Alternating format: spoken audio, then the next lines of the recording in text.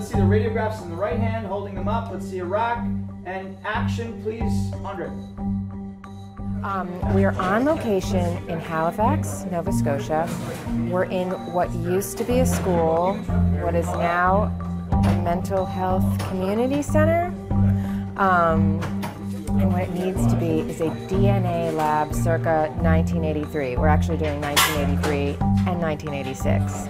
We have teams of people going back and studying exactly what happened, exactly what the processes were, exactly what we saw in the room, and it's us recreating that. The scene we're shooting right now is a scene between detectives and scientists. And the scientist is revealing a DNA profile, and it's really the first profile ever to be revealed in a criminal case. So the detectives are kind of scratching their head. It's not a given science at that point. At that point, it was still complete hocus pocus and really hard to accept. I think another key point in this is the first time the DNA was used to convict someone in a criminal case. It actually exonerated someone first before the actual conviction. The lead actor today, he's playing a scientist who is very much on the scene, a guy named Peter Gill. And the irony is, with this, is that the actor that they have cast looks remarkably like Peter Gill in the 1980s. Actually, a lot like he does now. And Peter Gill was one of the first scientists to use DNA in a criminal case. So in other words, the same killer killed the two girls, but it's not the killer that you think, because his DNA does not match.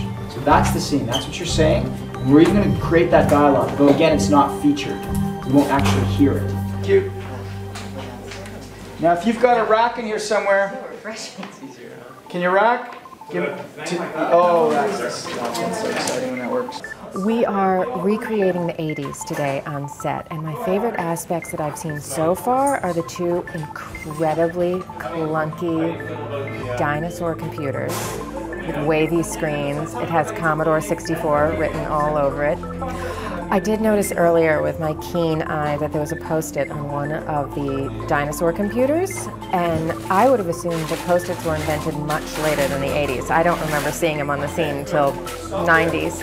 A quick search yielded the result that they were actually invented in the 70s and were introduced in the United States in 1980, I believe. So we're right on time in terms of period.